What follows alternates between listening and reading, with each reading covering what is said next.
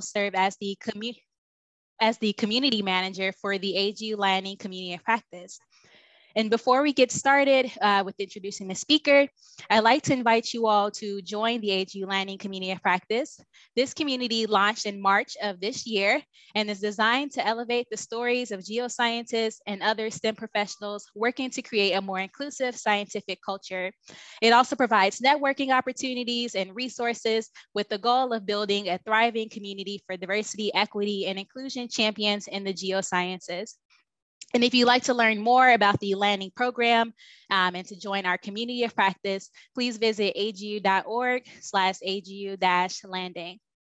And I also want to acknowledge on this next slide, our amazing group of ambassadors who have been working with the Landing team to develop this resource. And with their wealth of expertise, we look forward to creating more resources and opportunities for engagement.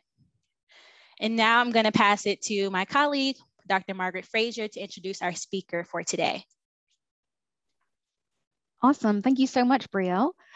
Hi, everybody. I'm Margaret Frazier. My pronouns are she, her, and I'm a co-principal investigator for Landing and Director of Diversity and Inclusion here with Brielle, Landing's community manager. And I just want to give a special shout out to the Landing postdocs, ambassadors, fellows, and advisory board members who are here. So it is my great honor to introduce today's speaker, Dr. J. Marshall Shepard. Dr. Shepard is a leading international expert in weather and climate and is the Georgia Athletic Association Distinguished Professor of Geography and Atmospheric Sciences at the University of Georgia. In 2022, Dr. Shepard was named the SEC Professor of the Year. In 2021, he was elected to the National Academy of Sciences, the National Academy of Engineers, and the American Academy of Arts and Sciences. He is the first faculty member in the history of the University of Georgia to achieve this trifecta and the first African-American to do so. To his knowledge, he's the only second scientist to achieve all three in 1 year. Then in 2020, Dr. Shepard also published a book entitled The Race Awakening of 2020, a 6-step guide for moving forward. He was the 2013 president of the American Meteorological Society, the nation's largest and oldest professional society in the atmospheric and related sciences. He serves as director of UGA's Atmospheric Sciences program and is full professor in the Department of Geography, where he is the associate department head. Dr. Shepard is also the host of the Weather Channel's award-winning Sunday talk show, Weather Geeks, a pioneering Sunday talk show on national television dedicated to science and is a contributor to Forbes magazine. And then finally, Dr. Shepard routinely appears on national media outlets like CNN, the Weather Channel, CBS Face the Nation, and more. He also provides his expertise to NASA, NOAA, the White House, and Congress. We are very lucky to have you here, Dr. Shepard. Thank you so much. And if you could please join me in welcoming him.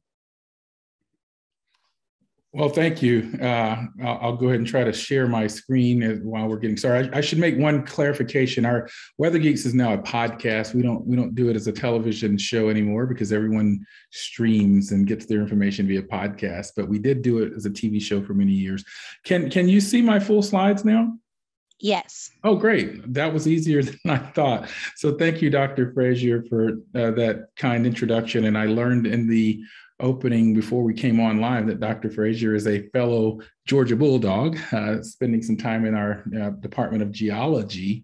And we know or have mutual acquaintance with the building because my department shares that building with geology. So it was nice to hear of someone that will understand what Go Dogs means. But why don't we jump right into this conversation? And I change the title of this all the time, so I don't know exactly what the subtitle heading was that I gave to the folks at AGU. But I think it was something along the lines of Dr. Marshall Shepard in 21 Pictures, a complex journey with a simple goal in mind, or something to that effect. I use this as an opportunity to tell several stories and tell it in a way that's not the usual death by PowerPoint. Now, I'm using a PowerPoint, but there won't be a lot of words on these PowerPoints. In fact, there will be mostly pictures, and that's by design, because I really want to tell you my story and share my story with you in What I hope is 21 pictures. Who knows? Maybe I took one out or added one, but approximately 21 pictures. And I'll start here because I know with AGU Landing, there's an effort to think about diversity, inclusion, and equity. And for me, growing up in a small, at that time, rural community, Canton, Georgia, which is about 35 to 40 miles north of Atlanta, in the, I guess, 70s, 80s, and into the 90s, I wanted to be a scientist, but there were no scientists that I knew. I grew up in a single parent home with my mom. She was an educator in a fairly modest community. There's certainly no one that would have access to any scientists that I could go and talk to or speak with as a mentor and so forth. So finding inspiration where you can is a big part of my story. And this first picture is Dr. George Washington Carver. I never met Dr. Carver, never sort of been in his presence at all. It's well before my time. But my mom, who was an alum of Tuskegee Institute at the time, I used to go to homecomings there, and I learned as a young boy about all the amazing things that Dr. George Washington Carver did with the peanut, with limited resources, by the way. And so I went to my local library there in Canton, Georgia, as a young boy and read voraciously about Dr. George Washington Carver. So in a way, he was my first mentor through books. I never, again, had the opportunity to meet or interact with him at all. And so that was really my first exposure to a scientist, and particularly a scientist of color, which is even more rare in my circle, even today, frankly. This brings me to honeybees. And you're like, you got to be going, where is he going with this? Well, in 4th and 5th grade, I grew up as an only child in a single parent home. So I used to spend a lot of time entertaining myself. And one of the ways that I did was I would be in the yard catching insects. I used to catch honeybees and grasshoppers and ants and just sit there and watch them. And one day when I was in 5th grade, I had plans to do my 6th grade science project as I was moving to the next year on bees, but I was stung by a honeybee in my yard and almost died. I found out I was highly allergic to bee stings, and this was before everyone carried EpiPens around. And so I was rushed to the hospital, and apparently they saved me because I'm here talking to you today. But at that point, I knew I needed a plan B, pun intended. And so I did my 6th grade science project on weather. In fact, the title of that science project was, Can a 6th Grader Predict the Weather? And I made all of the weather instruments from things we had around the house. I mean, I didn't have all these fancy weather stations and so forth. I made a barometer out of a jar with a balloon stretched over it with a straw sticking, and it actually worked pretty good. And so I demonstrated that with these household homemade weather instruments, I could track the weather pretty accurately for my community. And so won the local science fair. And by that point, I was literally bitten by the weather bug, pun intended again. And so this is just one of the many course corrections in my career story that came about. And so from that point on, even after 6th grade, I knew that I wanted to be a meteorologist.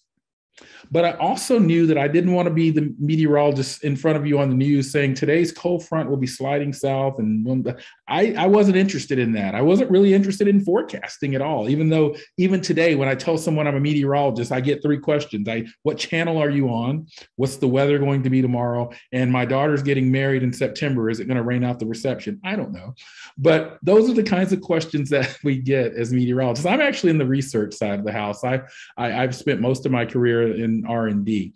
But even after 6th grade, I spent my time researching where is the best place that I can go to study meteorology. And for me, growing up in the South, and at that time especially, Florida State University appeared.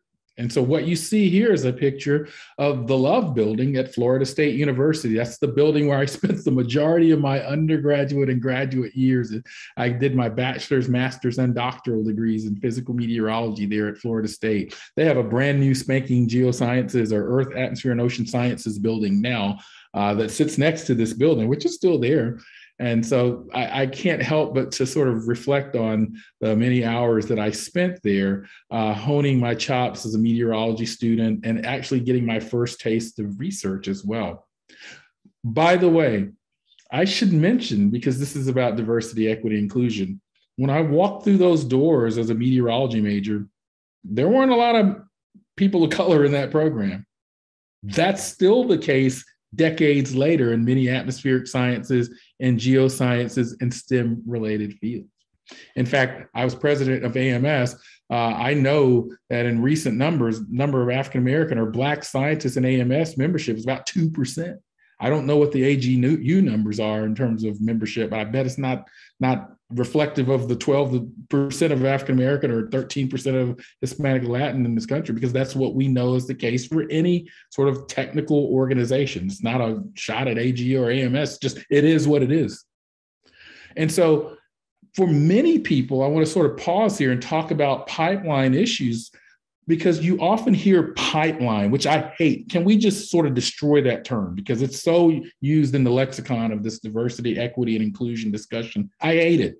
I literally hate the term pipeline, because pipeline sort of suggests that there's one way in and one way out. And you'll hear people talk about the leaky pipeline. So maybe there's another way out through the leaks. That to me is not reflective as a professor, as a professional, of what is happening in terms of diversity and inclusion in our fields. I think I saw Dawn Wright on earlier on this. I don't know if she's still on. She's a very awesome colleague of mine at Esri, and she probably can reflect on many of the same stories and things that I'm about to share.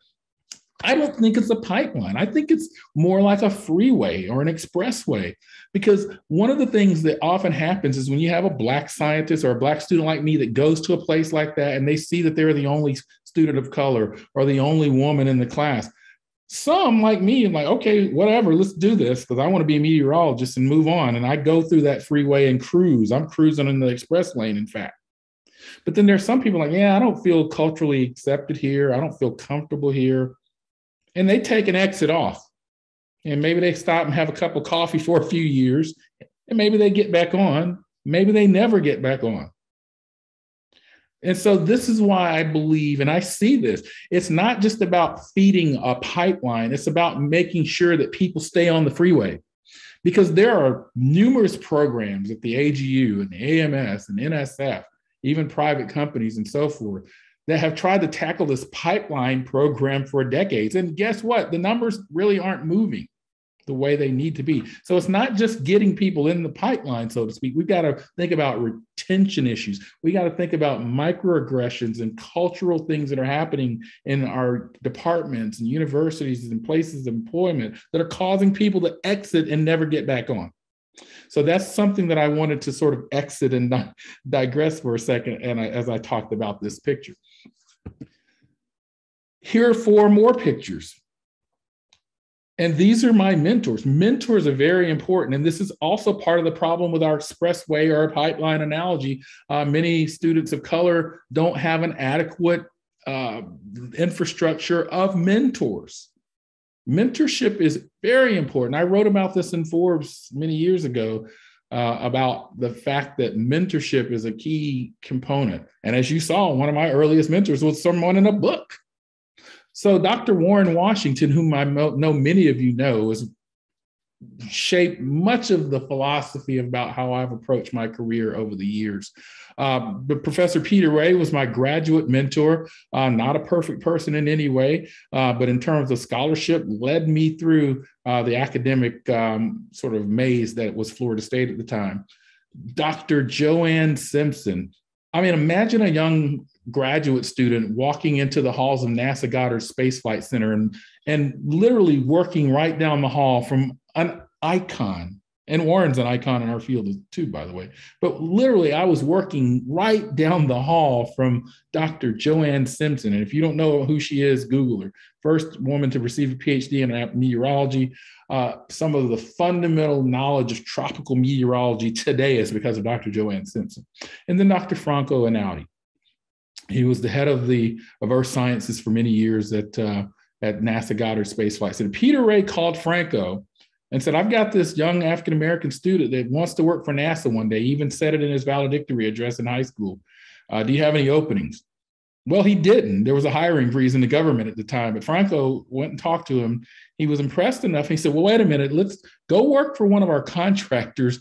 There will be an opening at some point and we'll try to get you in. And that happened. And I was able to go back to Florida State to get my PhD. And somewhere during that time, I met Dr. Warren Washington, who didn't know me from Adam, as they say, but invited me to spend some time with him out in Boulder, Colorado at the National Center for Atmospheric Research. I spent a week, just this young scientist that Warren had invited out.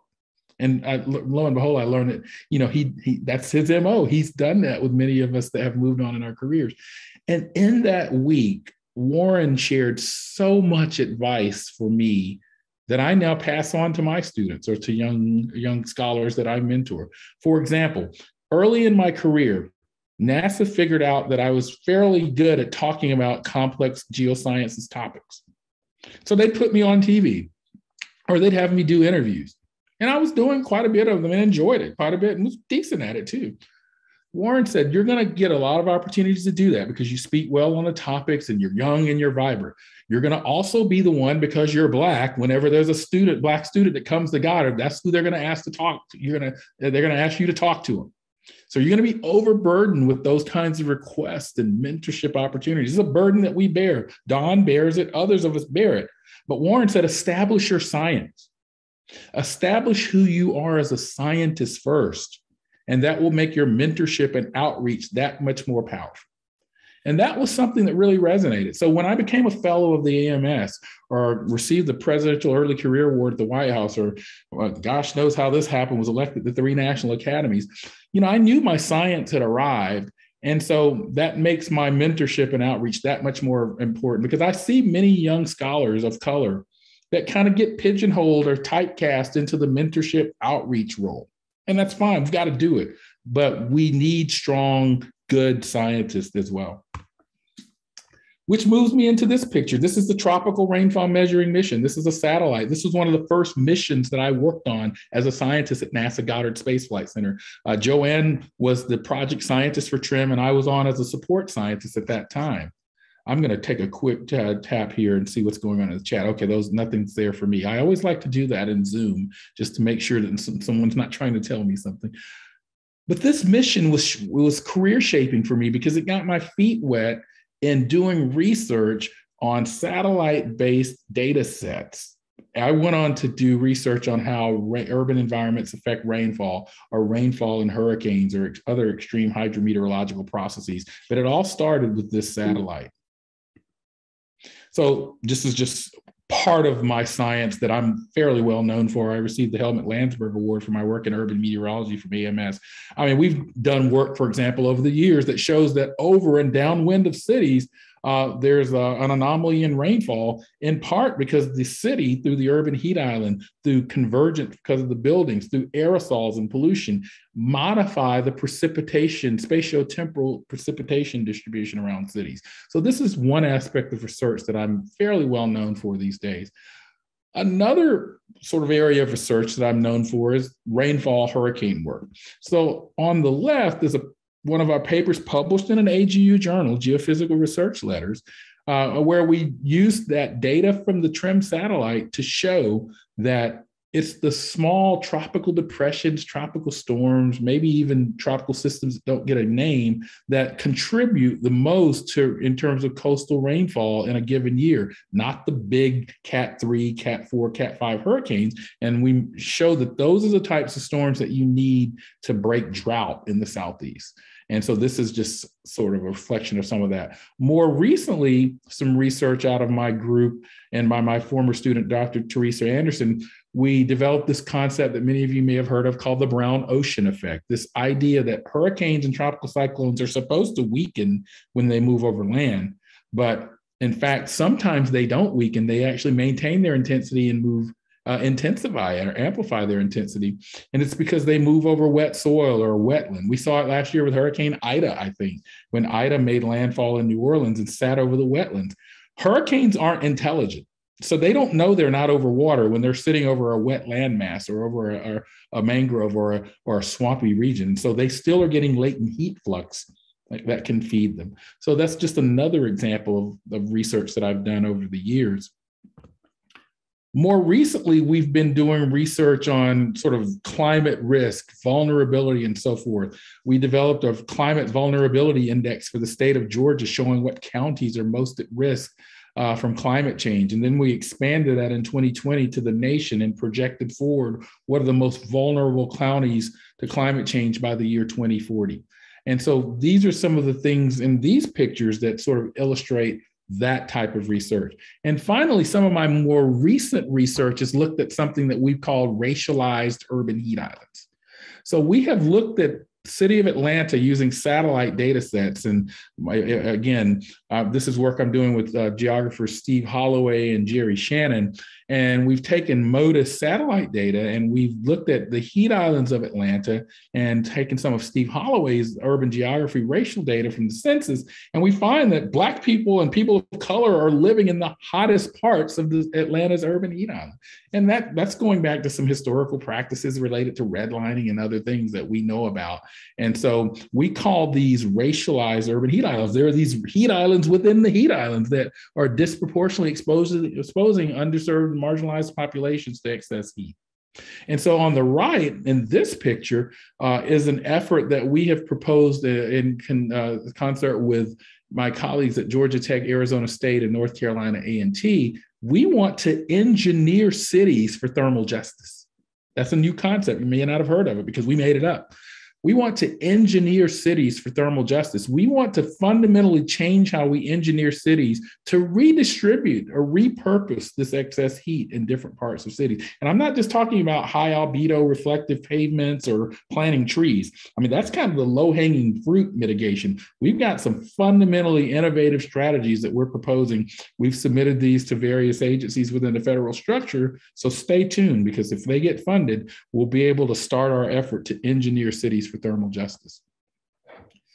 These next two pictures illustrate something that if there is a young scientist listening to me right now, or even an old scientist for that matter, broader engagement. We have to be there in the spaces that scientists are uncomfortable being. I'll say that again. We have to be there in the places that scientists are uncomfortable being. Because if we are not, people with agendas or with misinformation will gladly fill the gaps that we leave behind. And so that's why, I've taken on, when I was asked to run for president of the AMS, I'm only the second African-American that served as president of AMS behind my mentor, Warren Washington. When the Weather Channel approached me about hosting the first of its kind Sunday talk show for weather and climate and science called Weather Geeks. And there you see a picture of me with former National Weather Service Director Louis Uccellini. I did it because I saw it as an opportunity to broadly engage and share vital information about our field.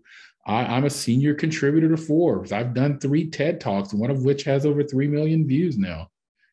We have to be in these spaces.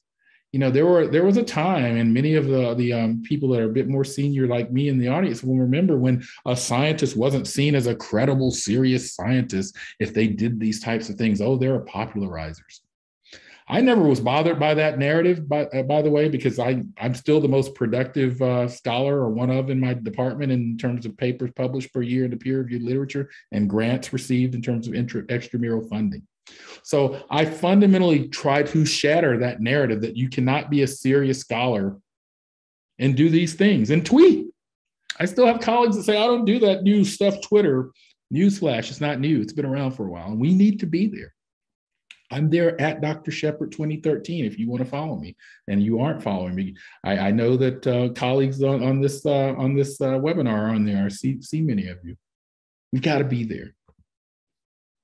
And so this is just a part of this paradigm that I call end-to-end science. By show of hands, and I can't see the hands, but raise them anyway. By show of hands, when you were in your graduate program in some kind of geosciences field, how many of you learned to talk to the media or write an op-ed or do press interviews or testify before Congress? Probably not too many. I see a few hands going up. But not too many of us took classes in that. We learned how to write theses and dissertations and present at conferences like the AGU. To me, that's not enough anymore to train graduate students. We have to train graduate students and retrain scientists to be end-to-end scientists. We have to know how to do our theses and dissertations and conference presentations and submit papers and so forth and write proposals. But we also need to know how to talk to CNN or testify before Congress. You see this picture here from 2019. And by the way, Billy, we were just talking. I mean, he's off the picture there, but I believe that's Tony Busalaki, or he might be over here in the picture. And as we were testifying before the House Science Committee in 2019 on extreme weather attribution and climate science. And so we've got to have a paradigm shift. And I think it's starting to happen because I'm enlightened to see some hands go up, the ones that I can see when I ask that question. And I'm going to end with this picture of my book. I'm a scientist, but that is not who I am first. I am a Black man in this country who has 2 children and a wife. And so when George Floyd happened, I was distraught for days. I just couldn't function. Because in that moment, I remembered the time that I was pulled over in Maryland in a rental car when I was working for NASA and questioned as to why I had a rental car in that region because there'd been a series of auto thefts in that region. I said, sir, I'm a NASA scientist. This is a rental car issued by the agency. Well, you fit the description of car thieves in the area. Those memories came back to me. The memories came back to me of 4 AMS presidents standing in a lobby at an AMS convention. And of all of us standing there in our suits, someone walked up to me and asked if I was the airport shuttle driver. So these types of things are things that maybe resonate with some of us in the audience, but not others, but it's important to share. So I just needed to do something.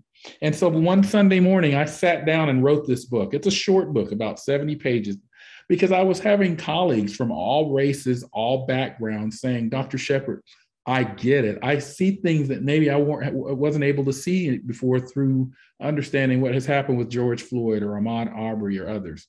And so I wanted to do something positive. And so I wrote this book and I lay out 6 steps that anyone can follow to move the needle forward, because I don't need to be talking about this. We need a broader conversation amongst us all to move us forward. So that's why I appreciate this webinar series that the AGU has put forth.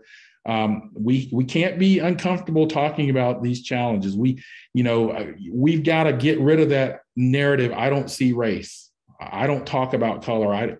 That's like saying to a tiger, I don't see your stripes. Those stripes are fundamentally a part of who that tiger is. So once we can get over this hump of saying what we think is the right thing to say and talk about the issues and keep it real, as the young kids say, that's when we can move forward on some of these issues. And so that's what I tried to do in this book. It's available on Amazon as a hard copy, print for copy, or a digital version as well. So I want to stop there and leave some time for the moderator to engage in perhaps some of your questions, because I do have a pretty hard out, bumping out up against the 1 p.m. hour. So I want to leave enough time for us to engage. So thank you so much. Thank you so much, Dr. Shepherd. Thank you for sharing your journey with us. You inspire all of us. To everyone who is listening, if you would like to raise your hand or put a question in the chat, Brielle and I can help moderate that. But thank you, Paula. Paula, go ahead and you can come off mute and ask your question. Yes, hi, Dr. Shepherd. Thank you for doing the work that you do. I've actually had the pleasure of actually being in a lecture that you gave at UGA about the importance of science communication, and you wowed the group in, and you wowed us again today. So just had to say that. Thank you, Paula. You're very welcome. My question is about, as a science communicator, I've actually conducted or been a part of SciComm training. And my question is, you are someone who is talking about the importance of climate change and how it affects us and how it's unfortunately racialized and minoritized. How do you then deal on the flip side with someone like James Spann, and who will say, I talk about the weather, but he won't talk about climate? How do you effectively deal with that issue? Well, first of all, James is a good friend of mine, so I'm not going to disparage him. But James and I have had this conversation before. I've been on Weather Brains and Weather Geeks. I think James says that, but I think if you follow some of the things, James's a narrative on that topic has evolved over the years. I mean, he recently tweeted some things out there or posted on his Facebook about the current heat wave we're experiencing in the South and talking about the context that we've been warmer in the 1930s. I mean, rather than really getting in a debate back and forth with James on that, I actually wrote a Forbes article, which is actually my most recent Forbes article out there. If you go to my landing page on Forbes, talking about how, yes, 1930s and the Dust Bowl was a really warm year. It was really hot. But no, it doesn't refute the fact that heat waves are becoming more intense and frequent because of climate change. And I use this analogy that of a basketball player, because my son's a basketball player. I mean, imagine Michael Jordan always had really good jumping ability, so could always dunk the ball. So that's natural climate variability, if we use the analogy. Climate change is basically adding a foot to the basketball floor so that it just makes it easier for Michael Jordan to dunk, even though he could always jump. So adding that extra flooring to the floor makes it easier to dunk, but it doesn't take away from the fact that he always was naturally gifted at jumping. And so I just, in that situation, James and I, we meet where we can on certain things. And I think, again, I talk to James outside of the public sphere, so I know where he's coming from with some of this. But what I'm encouraged about Paula, was it Paula that asked the question? Yes. What I'm encouraged about is that if you look at the numbers being published by people out of George Mason, my good friend Ed Maybach and others, the vast majority of TV meteorologists and those in the broadcast side of meteorology have come around. There was a time where there were many broadcast meteorologists that would not talk about, but I think that's really more the exception than the rule now. We've got numbers within the AMS that show that, and there are many different reasons why. The great work of folks at Climate Central, for example, just the new narratives that come out of the AMS and so forth, and an understanding that, even in perhaps a conservative market like James is in Alabama, there are exemplars like Jim Gandy in South Carolina, or John Tui Morales in Florida, or Amber Sullins in Arizona, that you can still be in a conservative market and be the leading broadcast meteorologist and talk about climate change. So I think that a lot of the broadcasters are just very weary of that. And sometimes we found in the past, it wasn't just the meteorologists, it was their station managers. They were worried about ratings and stuff too, but there are papers that have come out that show that ratings don't suffer when broadcasters talk about it. So I think we've seen an evolution of it. Thank you. And yeah, I just put in the chat, that's a great point. And then also, with those situations, meet people where they are as opposed to where we think they should be. Right. Yeah, you can't. I mean, I've never tried to be one that just slammed a square peg into the round hole, as they say. I mean, there's a really nice acronym that a guy named Steve McNulty put forth in a meeting that I was in several years ago. He's a climate scientist in North Carolina.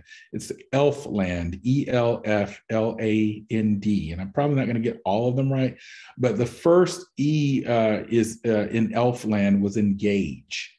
So engage. So if you go to a group of farmers in South Georgia that may be climate skeptics, engage with them. Then the L is listened.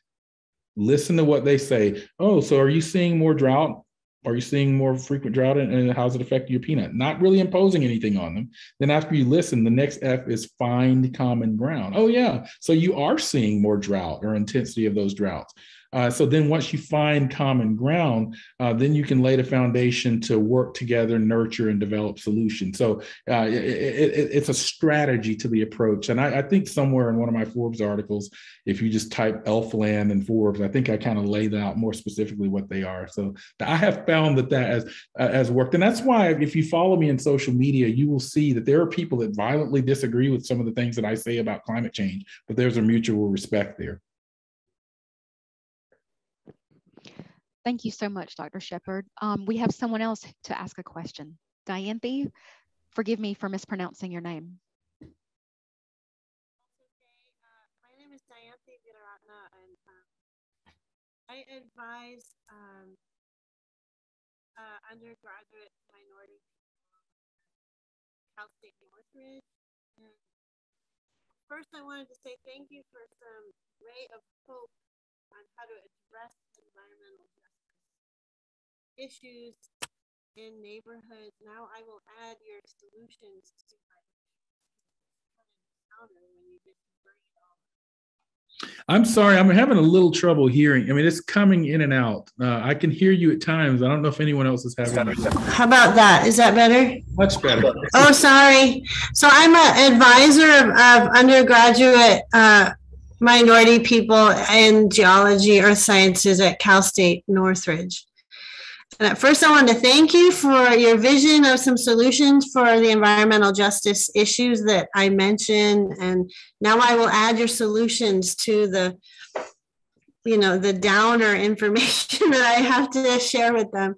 So that's exciting. And then I just wanted to ask about your charge of asking people to walk into these uncomfortable spaces, because one of my students, for example, is the only Black student in every class she walks into. And I don't always have, I don't know how to tell her to keep walking into these rooms when it's really hard for her. And I think you maybe you pick and choose your rooms you walk into, or when you're able, No, you just have to do it. And again, I know that's hard to say because everyone's wired differently, and we have to understand that everyone's wired to deal with walking into that room and seeing that they're the only one. Didn't bother me at all. I notice it, I'm aware of it, and I keep that in my mind. I don't underestimate it. But I'll just tell you what I tell my own kids. I've got a daughter that's headed off to college. She's going to go to law school, but she's also thinking about doing some environmental policy undergraduate work as well. I mean, you're going to be one of the few in the room. Tell my son that. I was like, own it. Understand that there may be narratives in some people's minds about you, and understand that there may be narratives that are not about you. But, you just have to sort of have this Teflon of, I call it your Teflon of your own goals on. It's like this armor. You know what you're trying to achieve, and are you going to let sort of innuendo, perception, and even our own insecurities keep you from your goals? That's my mantra. It may not work for everyone, and I know that it won't work for everyone. My wife and I actually talk about this all the time because we're wired very differently. But that's honestly the only advice I can give, because otherwise, if you leave the room, if you get off the expressway, then we're talking about, instead of 2% of AMS or AGU, 1% or 0.5. So we can't leave the room because we're uncomfortable. There are many, many times where we're uncomfortable. We can't leave the room. And by the way, I just dropped something in the chat, and I mean, you prompted it when you said minority, and we all say it. And I know it's even embedded in. I'm sorry, I didn't want to say the word. No, it's embedded in all of our institutions. I still say it at times, but I wrote an article about why I believe we need to remove referring to us as minorities in these STEM spaces, and I lay out the case in that article for why.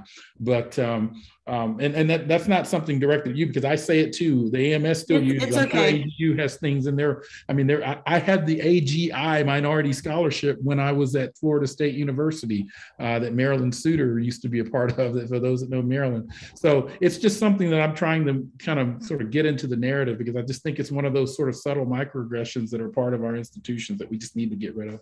Okay. Point well taken. Thank you. Someone is asking for me to give the reference to the article, but I don't know what article she's referring to, Luciana.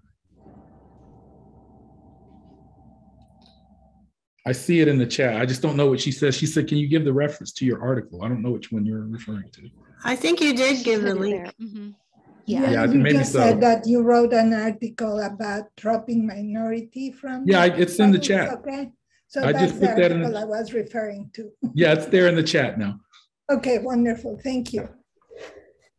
Dr. Shepard, if I could keep using that thread in a way, you mentioned, you push through it, you do it. And I was also thinking about what you said earlier about shattering the narrative. And this got me thinking about self-care and things that Angela Davis has said and Audre Lorde has said. So for example, self-care has to be incorporated in all of our efforts, and caring for myself is not self-indulgence, it's self-preservation, and that is an act of political warfare.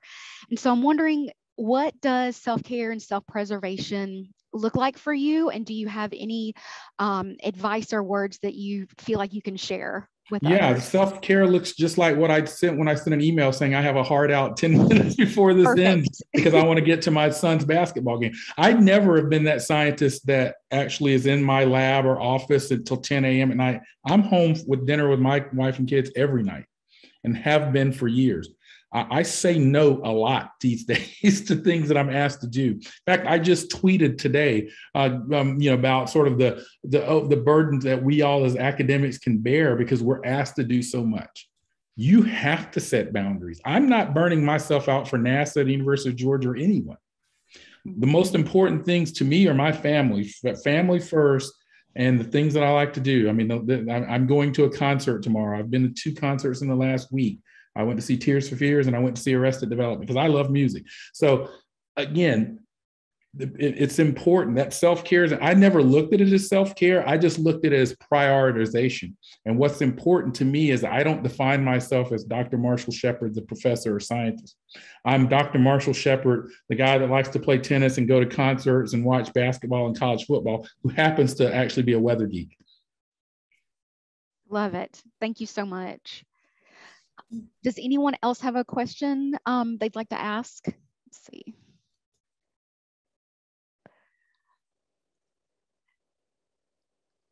Okay, I do have one question for you. Oh yeah, I've still got time. Sure, go. Oh, okay, super.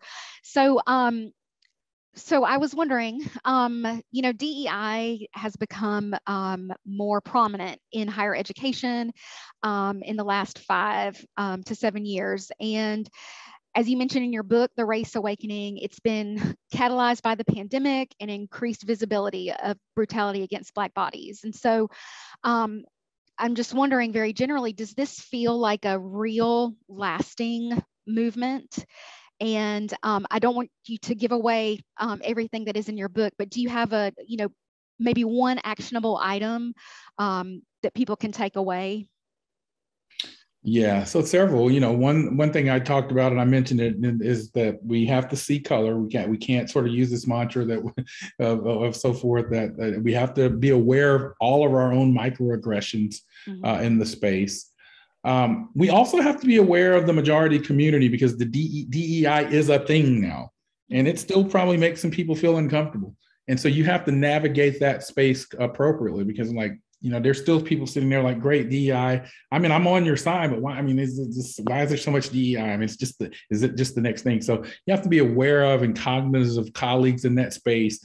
And again, meet them where they are, as opposed to just ramming DEI down the pipe as if that it's your worldview should be their worldview immediately. That's very important as well. And, there are a few other things that I talk about in the book as well. In terms of understanding about perceptions of people and so forth, and something else. I've had the fortune to give 2 commencement addresses in the last 10 years. One to my alma mater, Florida State, and one to the University of Georgia's graduate commencement. And in both of those, I talked about using a math reference because I have a minor in math, a circle, and expanding your radius. I mean, we all know that the area of a circle is pi r squared. And so the larger the radius, the larger the area of the circle. And so it's important for us to expand our radius of influence and who we associate with. A lot of times we only interact with people of different gender, color, religious perspectives, and so forth at work or in social states. What I mean by that is like if our kids play soccer together or whatnot. But do we just go and have dinner with or have coffee with and sit down and really try to expand our radius by understanding the perspective and worldview of others? I mean, I look around here in Georgia, and I'm sure it's wherever you live as well. I see kids that go to schools that are very homogeneous, not a lot of people that look like them. They all think the same. And I'm talking about on both sides of the ledger here. And so I just think that's counterproductive to the society that we actually live in. And so if we have a very narrow circle of influence and we haven't expanded our radius, that leads to very narrow thinking as we move forward in adulthood. It leads to people thinking that vaccines are hoaxes and that climate change isn't real and those types of things. So the more we expand our radiuses and move beyond confirmation biases, consuming information from places we already agree with, and understanding our own cognitive biases and understand that the Dunning-Kruger effect is real, where there are people out there in social media and in our families and at the Thanksgiving table that think they know more than I do about climate change, but they don't. So. Absolutely. Yeah, that's so powerful. The importance of human connection and not, you can't separate, quote unquote, pure science from people. And so thank you for that. And yeah, I just recorded that episode of my Weather Geeks podcast, and I was talking to Dr. Eric Kleinenberg from NYU about his new book on the heat wave of 1995 in Chicago that killed a lot of people, and a lot of them were people of color. And he was talking about, as much as it was a weather climate disaster, it was also what he calls a social infrastructure disaster, in the sense that the people that suffered the most were in environments where there wasn't a lot of social interaction. There wasn't a lot of interaction among people on a daily basis. So when these people weren't sitting out on their stoop, people didn't stop by to check on them and things. So this idea of social infrastructure that Eric Kleinenberg talks about is very important as we think about things from a science lens. Thank you for that. You've given us a lot to think about and follow up on, and you're getting lots of finger snaps and yeses. Yeah, and again, definitely I'm recognizing some of the names in the chat. Definitely follow me on Twitter, because I discuss a lot of these types of things all the time in that space. Wonderful. Thank you so much. I want to honor your other commitments. And so Brielle is going to wrap it up for us. Thank you so much. Thank you so much. Take care. Thank you. Thank you for everyone. Just want to share my screen really quick. And just want to invite you all, as I mentioned earlier, to stay connected with AGU Landing. We will be continuing to this series of the AGU Landing Inclusive Science series of highlighting various stories of those doing diversity, equity, and inclusion work in the geosciences and other STEM fields as well. So just please stay connected with us by visiting agu.org/AGU-landing and join our community of practice. And just want to thank you all again for joining. Thanks, everybody.